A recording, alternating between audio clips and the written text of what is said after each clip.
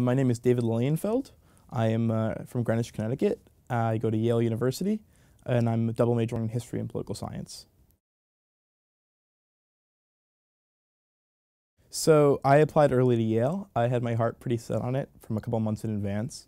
When I started looking at schools, I visited Yale and walking around campus and just speaking, making small talk with people on campus and speaking with various alumni and people who I know who went there. I really just got a sense of the character of the school, something that's not easily seen on paper. I think it's really great to go see the environment and get a sense of what type of person goes there, what type of character it attracts, and what the school is all about. So I went there, I visited, I fell in love with it, and I had my heart set on it.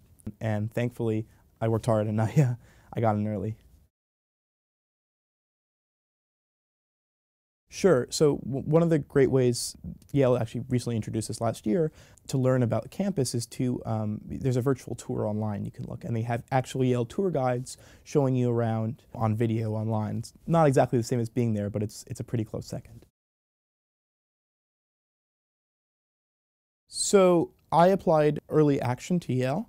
Yale has something called restrictive early action, meaning you can only apply early to Yale, but if you get in, it's not binding, meaning you don't have to go there if you get in. But I knew if I got in, I wanted to go there. So I applied. I wasn't allowed to apply any other places due to the nature of the restriction, and I got in early. And it really made my life much easier as a senior, because second semester I already knew where I was going, and it alleviated a lot of that stress that a lot of my friends had trying to hear from multiple schools. You know, I had some friends apply to 7, 8, 9 universities, and they were just going crazy with applications and going crazy with the stress of not hearing back. And it was wonderful that I kind of got that off my chest early. So I guess my advice would be, if you really know you want to go to a certain place, you really have a sense of the character of the school and the character of the individuals that go there, I would recommend looking into an early action or early decision program. So preparation for early action is pretty much identical to preparation for regular admission. It's just done a couple months in advance. So I already, by the early action deadline, which I believe is in November, I could be mistaken though, you need to prepare your application materials by then, have your test scores by then, and have your transcript up to then. So it will usually be up to the end of your junior year. So then you apply as you would in regular admission, and you hear back earlier.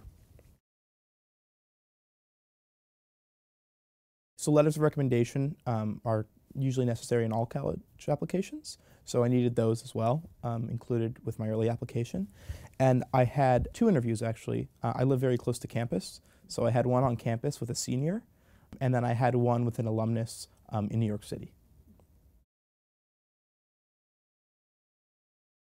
It's everything that's included in the common application. So that would include an essay, a statement of purpose, and then Yale, as other schools as well, have supplements. So they make you fill out some part of their application as well. And they have various questions they ask you, like, why do you want to go to Yale? I remember one of the questions they asked you is, what do you wish you were better at being or doing?